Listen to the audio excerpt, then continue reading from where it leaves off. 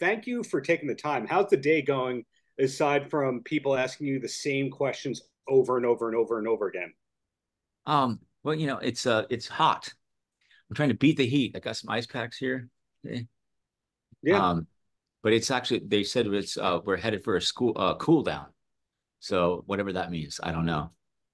I don't know. I don't know. But what I do know, D.I.B, great single. All Now, right, on. obviously, there's some initials in there, but is the name itself a tribute to Black Sabbath, the NIB track?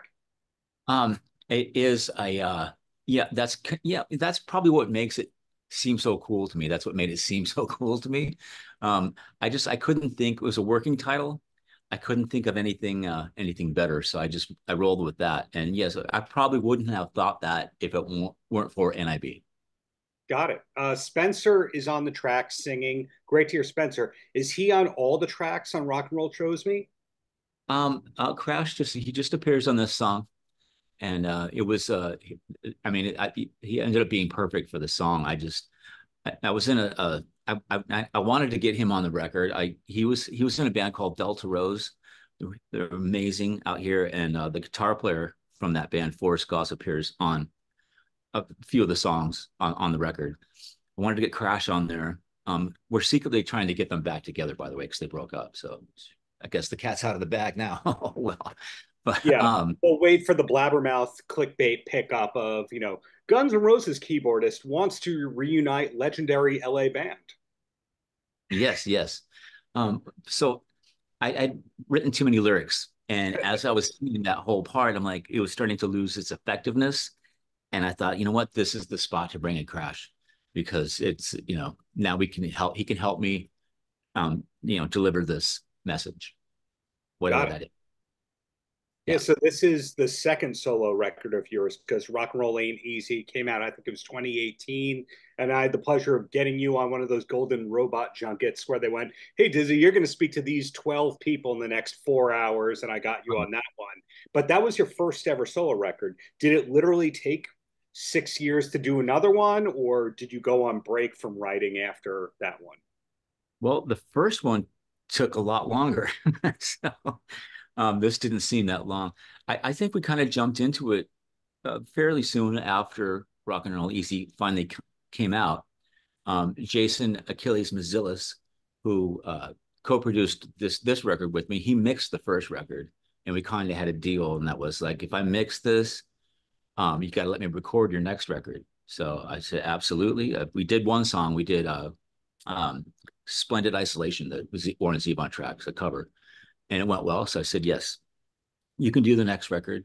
And I don't know if he regretted it or not, but it was yeah. So I forgot the question. What was it? Oh yeah. So it's been done for probably since 2020, and we just wanted to find the right home for it. We wanted to make sure everything was in place this time around to market it properly and get it out there to as many people as possible. Hence doing press, hence working at radio, etc. Now you're, Yeah, and it's this is a part of it, compliment here, one of many compliments from a Darren to a Darren right there, and that Yes. uh, your Rolodex is A-list, but very quietly, it's an A-list one, and you've always had great side gigs when you're not busy with GNR, Joe Perry stuff, Psychedelic Furs, Slim Jim. We don't know when we're gonna see you pop up at an All-Star Jam, etc. Are there special guests on this new record? There wasn't a lot of info given to us press besides here's DIB and new album soon. I think the first record, which I co-produced with the legendary Del James, part of that, the idea for that record was to bring in different people from different bands, like a lot of people that would have normally played together. And it worked, thanks to Dell, really. But with this record, I had sort of a group of guys in mind that I work with out here in LA, mostly LA based guys, and just kind of went in and knocked it out. And they're great musicians. I also had the hookers and blow guys come in and play on a few songs as well. And Alex is actually on D.I.B. Is that amazing guitar stuff there, and Jeff Duncan also. That's, he blistered through that solo, which, by the way, was the first and only take of that guitar solo. So, I mean, you hear that stuff all the time. It's absolutely true. It's like, because we kind of had forgotten about the guitar solo when Alex was in, and so we had Jeff for some other tracks, and I said, hey, well, while we got you, can you just maybe lay down a solo on this part? He heard it once, and he played what's on there. So it's ridiculous. And Jason and I kind of looked at each other and went, I think we got it. No need to, Wow. no need to try another one. So that's, yeah. So to clarify, Hookers and Blow is still active. This is just a solo thing aside from that. It is, and hopefully, as with my first record, I convinced the Hookers and Blow guys to play some songs off this, since they do appear on it. Um, and then that way I can blur the line between my solo thing and Hookers and Blow, and just makes it a lot easier for me. But that sounded pretty ridiculous, didn't it? My solo thing and Hookers and Blow. It almost rhymed, but Yeah. what can you do? So, a stupid question for you. You were from Boulder, Colorado before it was cool to be from Boulder, Colorado. Your bio emphasizes the Boulder thing. Did you get to go to Casa Bonita back in the day? Yes. And I'll tell you, we moved to Boulder when my family moved from suburban Chicago to Boulder when I was 8 years old. Um, and yeah, which is I thank God every day. Whenever I think about that we did that, because what a great place to grow up in Boulder. And it was all my dad's doing, and my mom agreed. We didn't like it at the time because we don't want to leave our friends and all that, but it was great. But yes, so I was the new kid in school, and every year they would do a field trip to Casa Bonita. And yes, so I didn't know what it was. And everyone's like, how can you not know? You've never been to Casa Bonita, man? Um, and when I remember walking in there, and it was magic. I mean, there was like Acapulco divers in the middle of a restaurant, right? Um, I can't, I don't remember the food being very good at all. What I've heard is the food is barely edible. You get the cheapest thing on the menu just so you can hang out and see the cliff divers. But they did have something that was new to me then. They bring out these baskets of sopapillas, which is like a sort of a fried bread with sugar dusted on it. And they're amazing. Probably the best that I've ever had. Also, the only ones I've ever had. So, Fair. but Well, you only moved to the city with the best Mexican food outside of Mexico in the world, so your standards are going to be a little different. yeah. So, well, Casa Bonita, I don't remember the food being that great. And yes, I also went there for various birthday parties was a thing, which back then was a big deal. And yeah, it's amazing it's still there. And I'm glad that the South Park guys have rescued it, because I think it's an important piece of history, for it's so ridiculous that it needs to be saved. If more things are like that, I think what would still be around? So many great things. I don't know what. If if Red Lobster goes away due to this bankruptcy, I think we're going to see similar protests. I don't really eat there, but I will join that. I'll join that cause. Definitely. We'll keep it civil at first. At first. Yeah, Yeah. there you go. Well, if it's cool with you, I want to bring in JT from the band Appetite for Distortion, who plays the Dizzy Reed role. Is that cool? Yes, by all means. Hey, JT, Dane. Whoa, Dizzy what's JT. up, man? Hey, How you man. doing? Good to see you. I think again that we worked together a few times with GNR stuff, but I'm going to see NoFX tonight, and Oh, yeah, they're one of my favorite bands, right up there with GNR. And you did a song with Fat Mike, I did. for his album "You're Welcome" by his alter ego Koki the Clown, with Danny Yeah. Lohner from Nine Inch Nails producing. I asked Fat Mike about this in an interview, and I don't think I got the full story. Can you tell me how that all came about? You play on a song called "That Time I Killed My Mom." Right. Yeah, I did. What a song. What a great song, actually. It's just Danny contacted me about doing that. They wanted some piano, I think, on there, and you're not going to not say yes to that, right? And then he sent me the track, and I'm listening to it, going, "This might be the darkest song I've ever heard." Like, it's really good, because he has that iconic sort of like punk pop voice telling that story, and he's he can make it, he makes it work, which is just the genius of that. And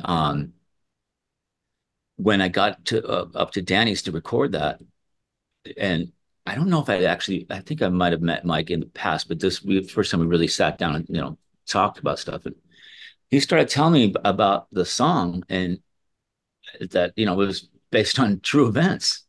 And I was like, I don't do I can I take him serious? Like, is this for real? And I'm like, you know what? I'm just gonna roll with it, because that's what he's presenting. So he played the rest of the record for me too then, and I was pretty blown away. I mean, he's definitely got some a lot of stuff going on up there, and he expresses himself very well. His arrangements were really cool, man. Like just his orchestration, all that. So it was actually really cool to be a part of it. And I hope whatever he told you was just as complimentary, man.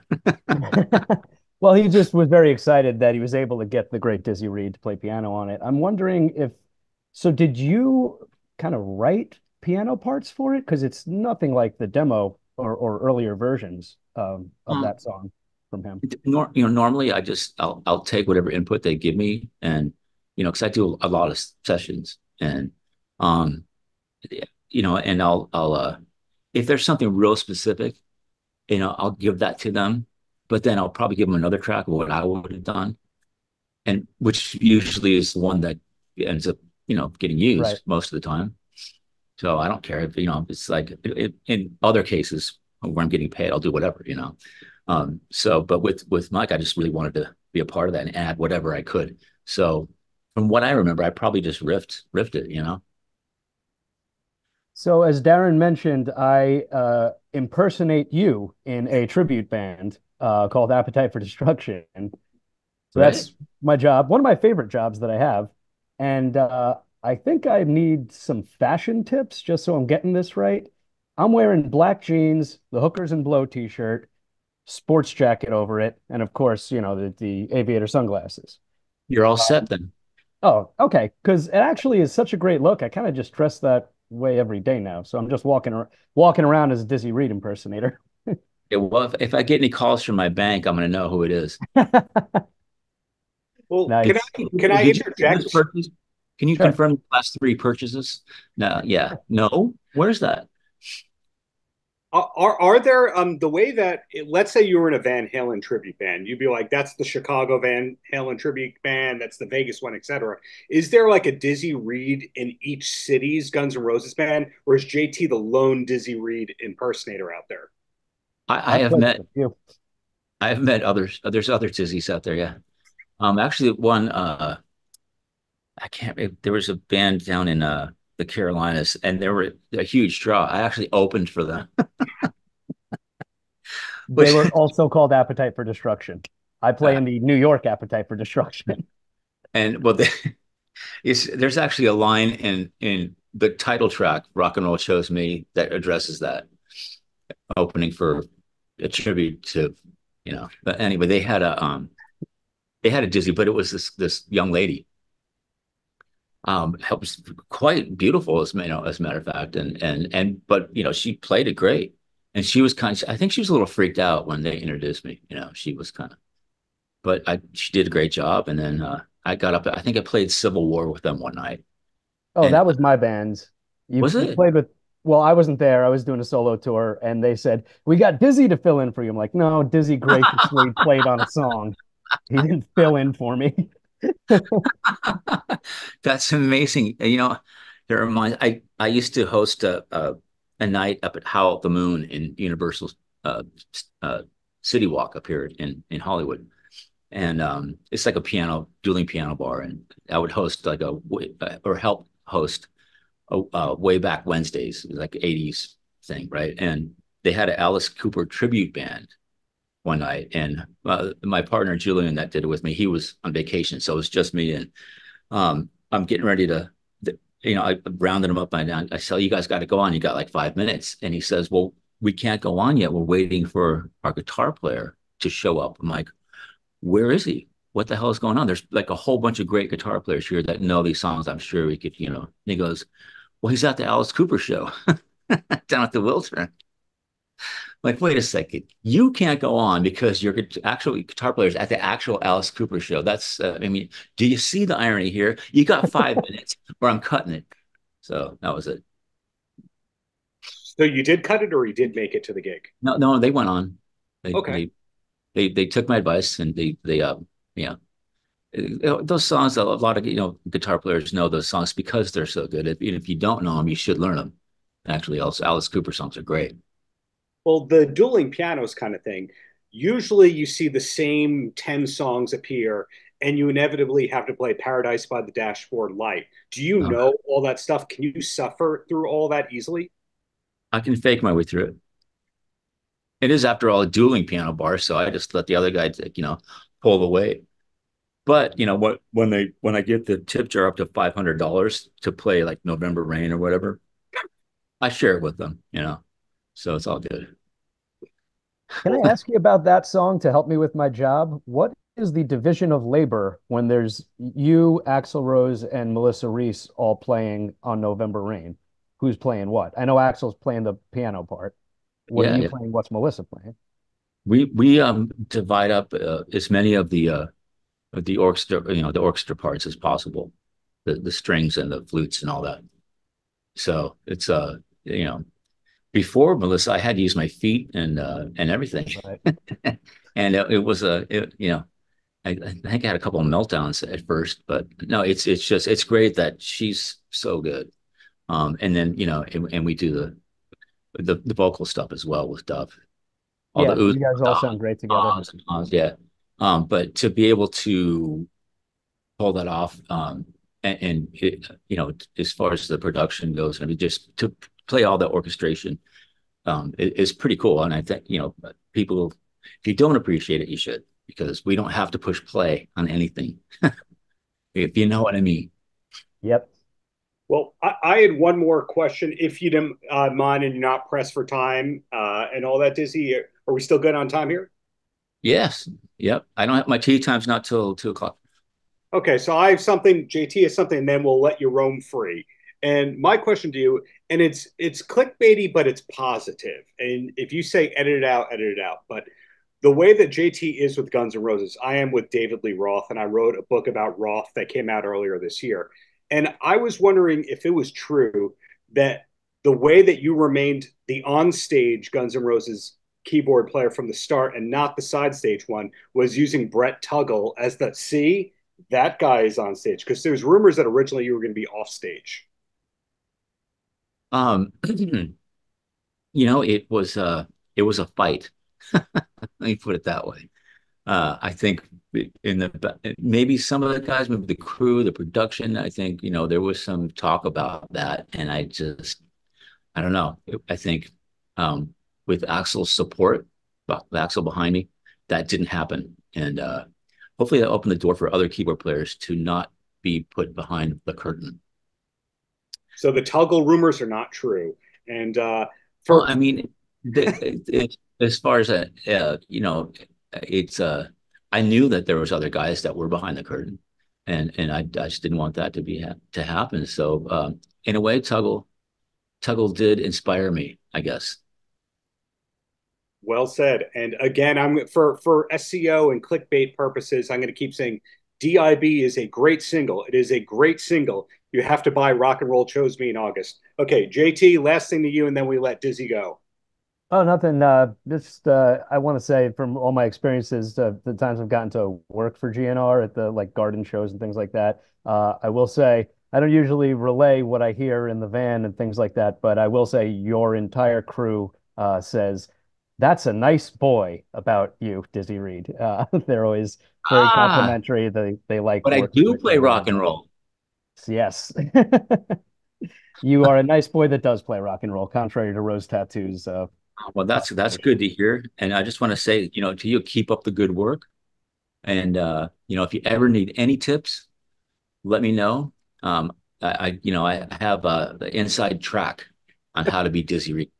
I appreciate that. Unfortunately, I tried to get stems from one of your crew members, and they're like, "We're not, no, we can't give you that. Come on, just learn his parts."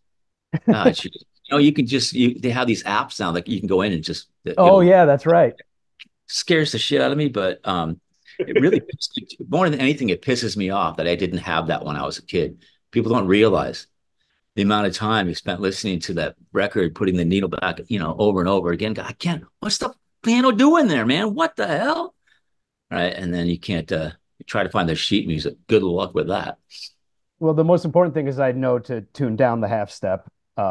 But you told me there was one song that you don't tune down for. There's a couple actually. Okay. Because for whatever reason that's how I played it in the studio, and my brain can't wrap around doing it. So I actually have to tune it up to play a song. Yeah, when they bring me a piano, I'm like, unless you're bringing a piano tuner to tune it down, I'm not learning all these songs a half step up because it's like learning to walk backwards. It's inconvenient to say the least. But a lot of the songs on Illusions, I had to learn them in two different keys. Oh, Because it wasn't until later on, it was after, kind of an after thing that we brought in the piano and tuned it down. So there it was. But they have these things now, electronic keyboards, where you can just push a button yes, that's what I use.